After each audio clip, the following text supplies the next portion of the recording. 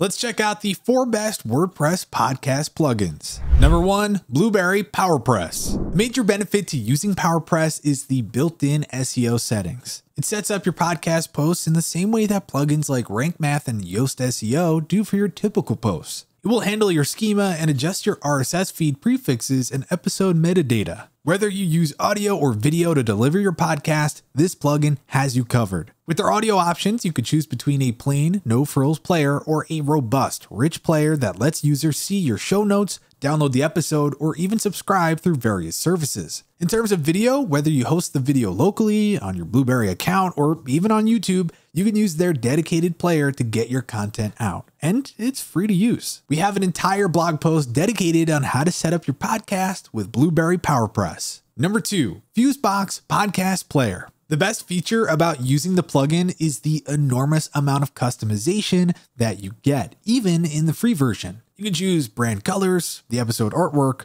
whether or not the listeners can download the episode, share it, or subscribe. You even get to choose if your listeners can speed up their listening. The free version of the plugin allows for up to 10,000 listens for up to 3 different shows. The premium upgrade starts at $15 per month billed annually. Number 3, Seriously Simple Podcasting. This free plugin features multiple extensions and add-ons. Users can access transcripts and statistics for the service with just a few clicks. Plus, you can set up different hosts for different posts. We also have a full rundown of this plugin if you're interested in seeing a more in-depth look at how it works. And finally, number 4, Podlove. The free Podlove Publisher plugin is what you use to get your audio or video into your users' feeds. It comes bundled with the Web Player plugin, which is a clean and lightweight HTML5 player. Podlove offers a great deal of customization options. You can configure items like combining your blog and podcast feeds. You can set podcast landing pages and decide on a permalink structure for your episodes. On top of all that, the web player is compatible with the Gutenberg block editor.